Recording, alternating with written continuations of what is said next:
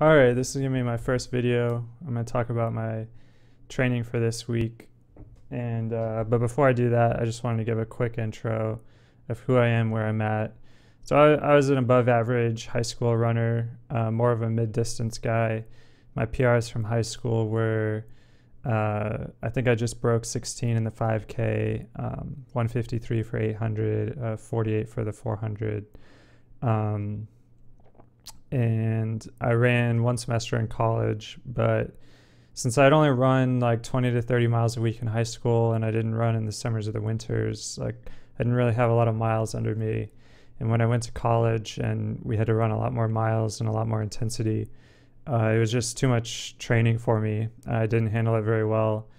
Too many miles, and I was trying too hard every workout, and I didn't really have my faith in my coach to fix it. So I just quit my freshman year and never really saw what I could do.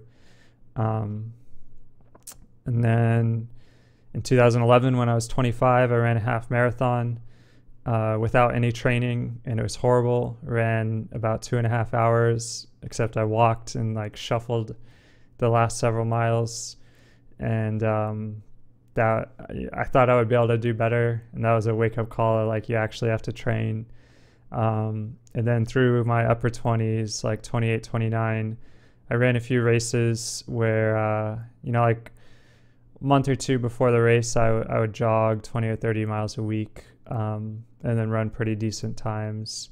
I think I was running like around like 1:24 half marathon at best. And then I started to train a little bit more. I think like between November 2015, like a little before that, like late 2015 to January 2016, I trained a little more and dropped my PR to 121. And then after I ran that 121, actually like 121.58, so I had just broken 122. For the 3 months after that, I decided to build mileage and train a little more regularly. I ran a 116 at a half marathon in April. And then after that, I hurt my back, not related to running, but running made my back hurt, and both during the run and after the run. So I dropped my mileage a ton, waited for my back to get to more manageable levels of pain. Never fully healed. It still hurts every day and when I run, but it's manageable now. So anyway, I lost a lot of that 116 fitness, and toward the end of 2016, I started training again for that race in November. And I ran a 118 in 2016, November.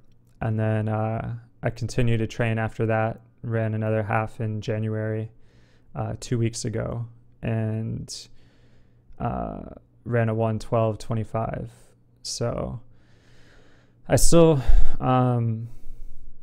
so I had built up to like 50 miles a week early 2016, and then dropped way off. And then like leading into November, I had built up to 30 miles a week again.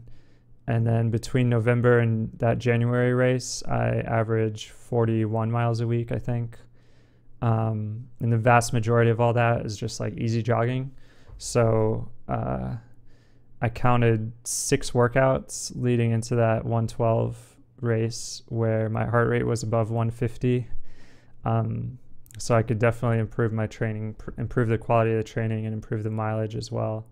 So that's where I'm at right now. It's been 2 weeks since that race. I took a week kind of recovery, and for this past week, I've been bumming off my wife's book that she got for Christmas.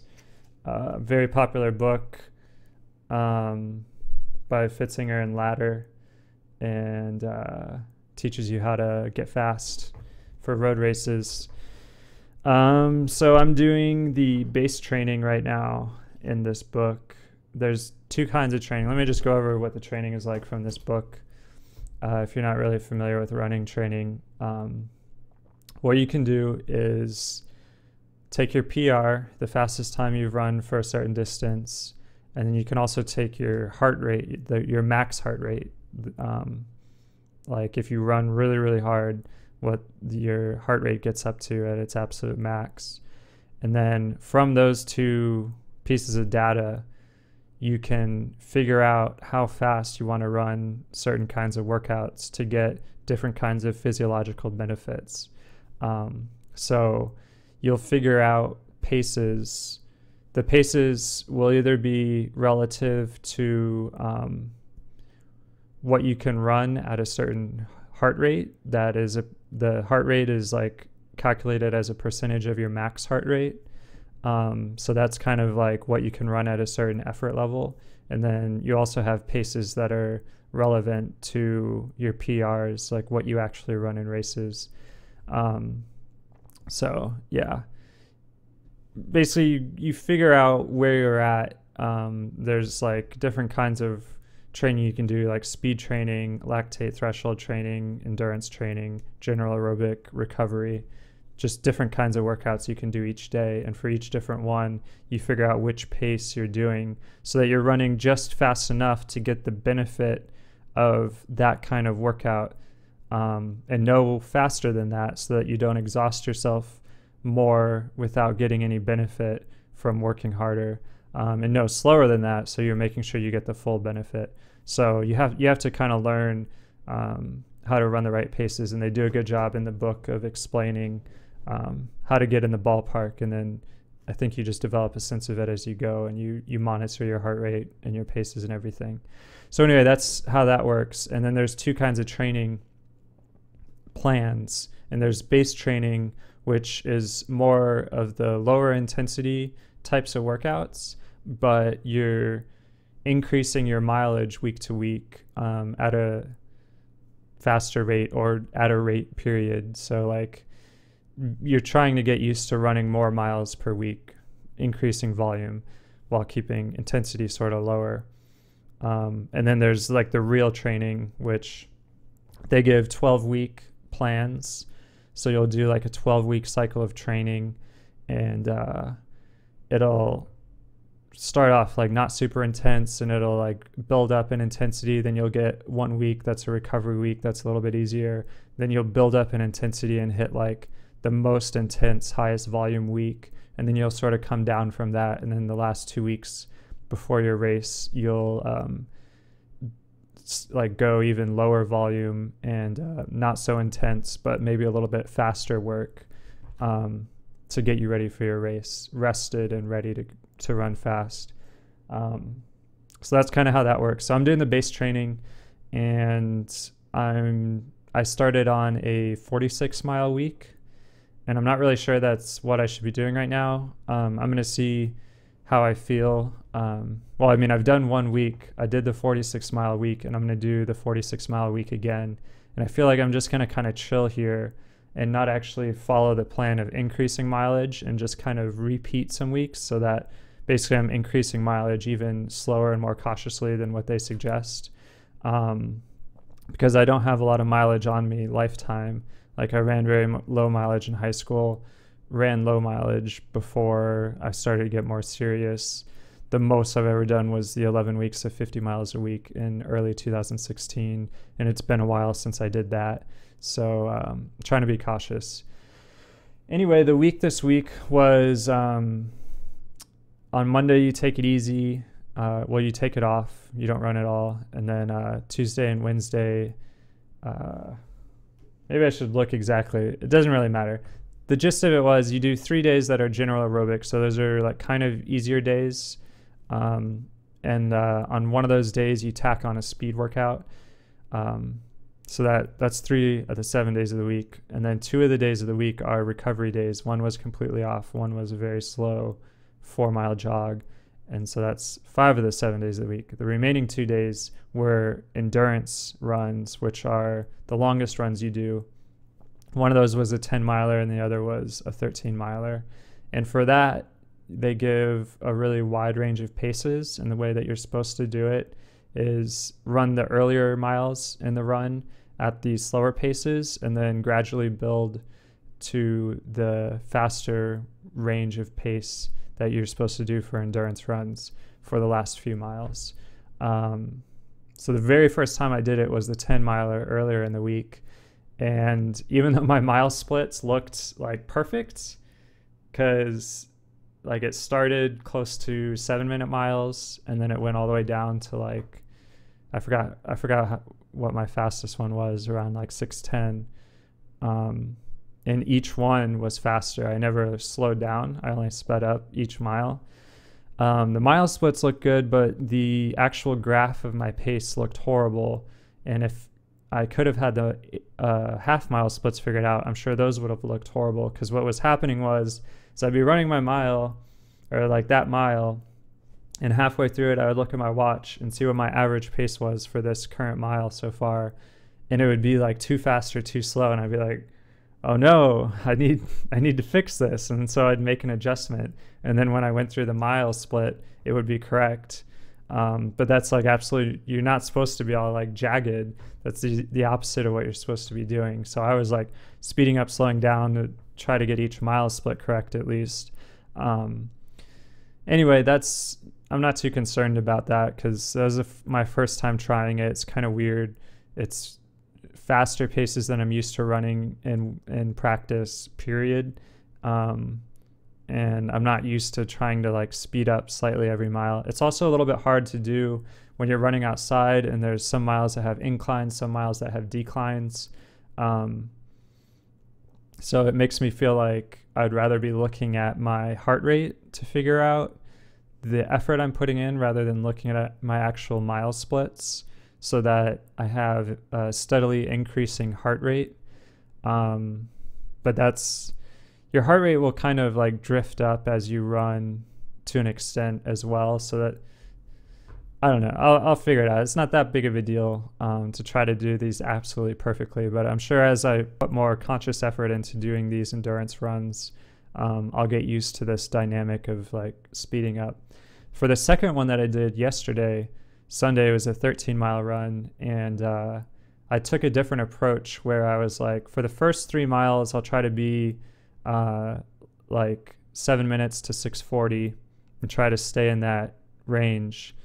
And if I'm kind of a little bit all over the place within that range for those miles, then that's fine. And then for the second third, go down to like 6:40 to like 6:25, and stay in that range for that middle third. And then for the final third, go down to like 6:25 to like 6:05, 6:10 or whatever. And so not worrying about having every single mile being perfectly like a little bit faster actually made it so that I did that better. Like I kind of did naturally go a little bit faster each mile, just trying to stay within the third. So it was kind of like a weird mental trick, or maybe I just got a lot better after having practiced it once before. But my splits were a lot better. I mean, my pace was a lot better, smoother graph. And I did finish too fast though. So like my 11th mile, my average heart rate was 158. And I think like the max heart rate I want to be getting is like low 160s for these. I think I'd have to look and do the calculation, but I think like the max I want to be is like low 160s. So I was doing pretty well to be at 158 with 2 miles to go. But then I hit an uphill, and I felt like I needed to keep going faster, gradually getting faster each mile. And so I kind of attacked this uphill. And at that point, I'm getting close to like 6-minute miles, and my heart rate kind of spiked doing uphill at 6-minute mile, because that's almost like, I mean, it wasn't a very steep hill, so I wouldn't say that it was like equivalent to running like race pace on a flat, but it's getting in that neighborhood, and you're not supposed to be getting in that neighborhood. So my heart rate went up to like over 170 after I finished this hill. And I saw that, noticed it, and started to take things a little bit easier. But my heart rate really didn't go back down to like low 160s. So my heart rate finished out way too high for the last 2 miles, but not really a big deal. The only really weird thing that happened, which shouldn't have been weird at all, but honestly, this just absolutely confounds me. So on Saturday was general aerobic run, do 7 miles total, but it also had some speed work tacked on. The speed work took the form of doing 8 100-meter strides. And I know what a stride is, like generally speaking, from like when I was in high school. And I'll just say what I think it is, because I think it's what everybody thinks it is. Like, you'll do strides as a warm-up to get your heart rate up. You also do strides as speed work, like I was supposed to do here, to get yourself used to running a little bit faster. But basically, you always do strides when you're well rested. Well, usually. I guess some people tack them on to the end of a run. I don't know. To me, that's more something that you do when you're well rested and before a hard workout or before a race. And what you do is you get some really strong, controlled, relaxed, but fast, like running in, like very brief. So you'll accelerate kind of slowly. So you'll take like 30 or 40 meters to accelerate. And then you'll, I would think maybe hit around your mile pace at the max, maybe go a little bit harder than that for a few steps, maybe hit your absolute max effort for a few steps, and then instantly back off that and decelerate. And so you get like quite a few steps in definitely at least your half marathon pace, which is what I'm training for. And then a lot at like 10K, 5K, and you're accelerating. You get to like 1 mile pace, take several steps at that pace, and then maybe get all the way to about full speed and then back off. And it's just like a mental rep. It's a physical rep. It teaches you how to run properly, but strong and relaxed and everything. That's what it is to me. But to the authors of this book, it is, and I'll just read it exactly. For strides, we're talking about 100-meter strides, and in particular, what I was supposed to do is 8 100-meter strides with a 100-meter jog recovery in between them. For strides, accelerate to full speed by halfway, holding it for the remainder of the distance, and then gradually slowing. One way to do strides is to run several laps on the track, accelerating on the straightaways and jogging the turns.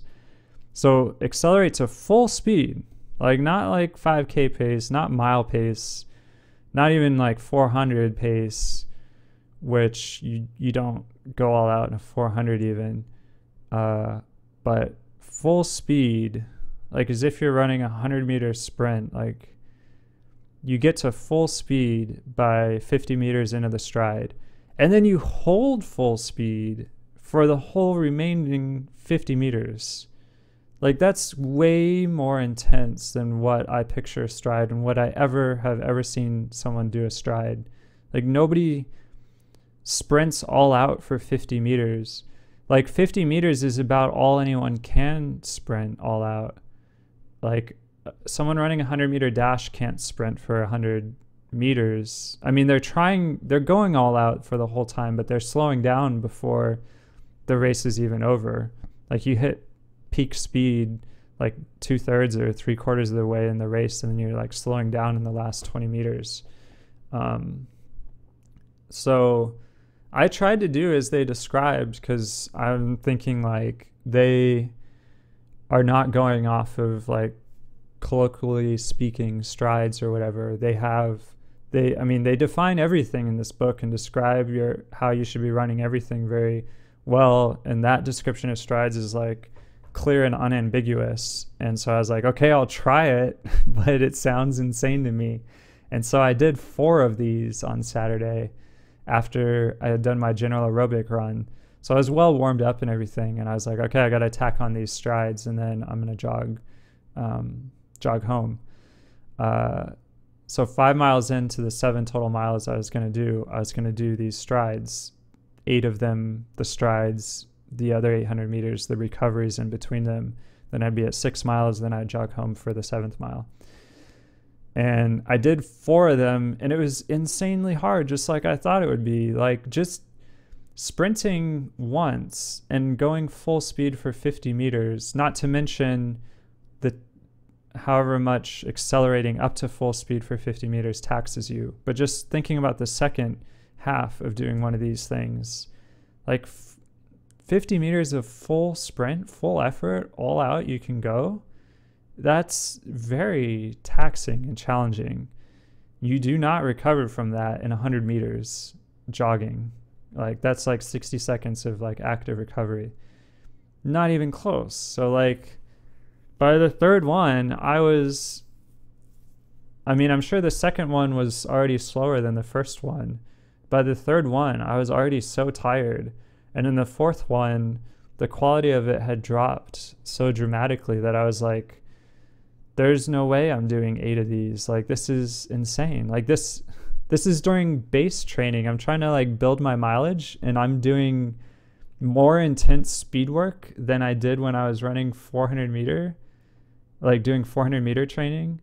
Like I ran a 48 400 in high school, and we would run like, we would do like 200 repeats, and we would be, I don't know, like running like 27s and stuff for 200 meter repeats. And by the way, when I do speed work, they have a chart for my workout paces, like I've been telling you, and they have it all the way down for like your speed work when you do 200 meter repeats and 300 meter repeats, and then like 400 meter repeats for VO2 max workouts. But for 200 meter speed, I'm supposed to be going 32 to 35 seconds. And like, I'm telling you, I could be doing like 27-second 200s, and it would be way less intense than these strides. So I don't know how anyone can think that's not insane. Like their strides, and I know this is a really popular book, so maybe someone will comment. But I'm not going to do their strides anymore. Whenever they say to do strides, I'm going to like go up to, maybe like I described, I'll go up to my max speed maybe for a few steps, and then I'll back off of it and decelerate like well before I hit the 100 meter mark. Like if they would just say like, accelerate to full speed, hit full speed at 50 meters, and then start decelerating until you're like back to a jog at the 100 meter mark, then that would make way more sense to me. But they like clearly say to maintain that speed for the remainder of the distance. So I don't know what that's about. But the thing is everything I've read in this book, I like love, and it really resonates with me, and is like exactly what I was picturing myself doing for my training, like before I read the book.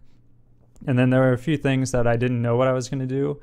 And so I'm like, well, I may as well follow what these guys say to do, because for all of the things I did know what I was going to do, it's exactly what they're recommending. And I really like the way they talk about training, and just everything was going great. So I was like, okay, I'll just go all in with, their recommendations, at least for this period of training, and see how it goes. Except for that's just completely insane and wrong. And I would not, if you have this book, and if you read Fitzinger and Ladder, like they don't know what a stride is, and you're either going to injure yourself or like way overtrain if you are trying to run 8x100 meter strides where you're going all out for the 50 meters of it. Don't do it.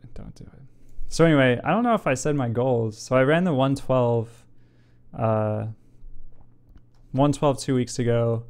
I have a big race in July, and for that one I'm trying to run a 107.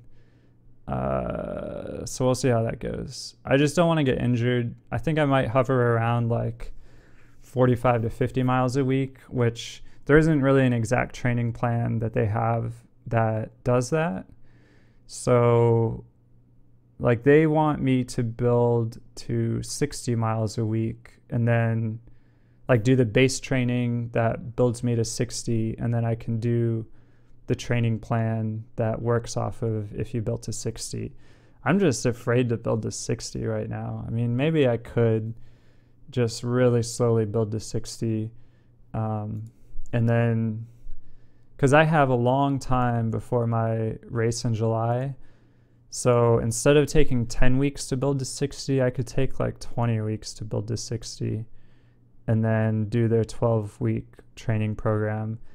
And honestly, well, I need to lose, I weigh like in the upper 150s, and I can see how fat I am. Like I have like no rib definition because there's too much fat and I have like a belly.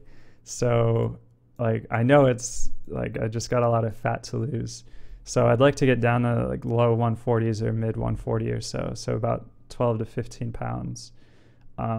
So I could do that while I'm base training before the training gets too intense, where you really want to be properly fueling and not getting your energy off your fat stores for your workouts.